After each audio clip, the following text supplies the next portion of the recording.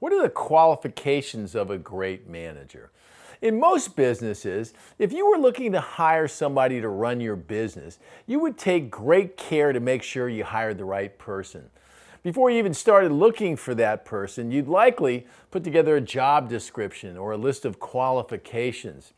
You'd be smart to have a good idea of what kind of experience that person would need to do a great job. And you'd probably have some idea of the personality traits your ideal candidate would have. It's no different when you're hiring your manager.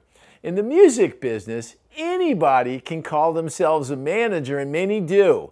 Saying I'm a manager is no guarantee that that person has the qualifications and experience to be a successful manager for you.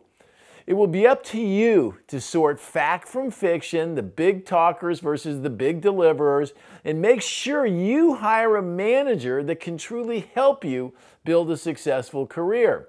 The best way to do that, I think, is to understand what qualifications to look for in a manager. So let's talk about that right now. There's a number of skills. Let's start at the top. Your manager will need to possess basic business skills. Your manager will need some marketing skills. If you've made some great music, bringing attention to you and your music is what's going to help you stand out from the crowd. So it's going to be important that your manager have a good sense of who you are as an artist and a clear idea of how to present your music and your image in a compelling way. He or she needs to have an understanding of how music is marketed and sold and what it takes to do that in the music business. A manager needs to have a fundamental understanding of money and finance. We talked about earlier, getting the money is a key part of a manager's role, so it's important that the manager have something of a bottom line mentality. Focusing on how to increase income is part of the equation. Controlling expenses is another. Being able to add and subtract is one thing. Being able to say no when things don't add up is quite another.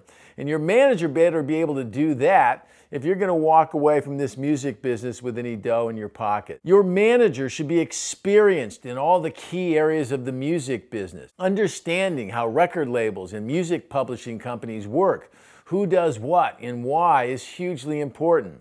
When a record label or a publisher commits to spend millions of dollars on an artist, they want to know that there's an experienced manager on board to hedge their bets. An experienced manager gets more out of record labels and publishers because they know what to ask for and when. If you're a performer, you want to know that your manager understands the live business because that's where you will make a big chunk of your income if you're successful.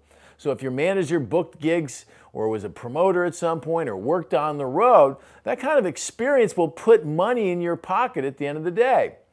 And it takes time to get that experience. That's why more often than not, you'll find that the top managers are in their 30s, 40s, and 50s. And that experience provides perspective and it leads to better decisions. So many times things are not quite what they appear to be in the music business, and the experienced eye will see what the inexperienced eye misses. We've all heard the expression, it's not what you know, it's who you know that counts, and that's definitely true in the music business. A great manager will have deep contacts in the music industry. This music business has always been a small, clubby little business where getting access is really difficult. If you're an artist looking to get signed to a record deal or a publishing deal, you can waste a lot of time talking to scouts and folks who know somebody at the label, but if you can get to the real decision makers, that's the key. An experienced manager will have existing relationships with key players in all those key positions, whether it's a label folks, agents, publishers, radio programmers, publicists, photographers, or music tech companies.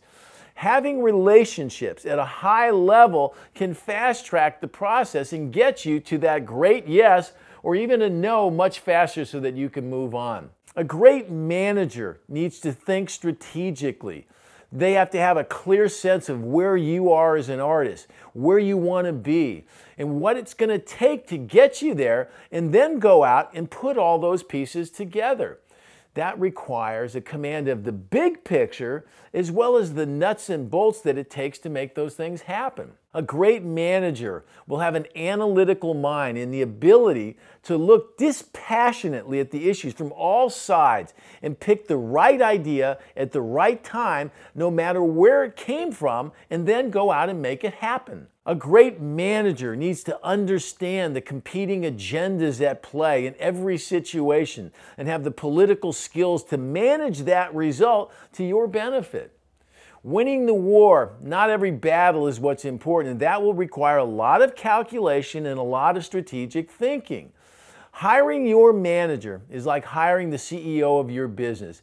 Before you think about who you want to hire, think about what you'll need that person to do and make sure they're qualified. It's one of the most important decisions you're ever going to make.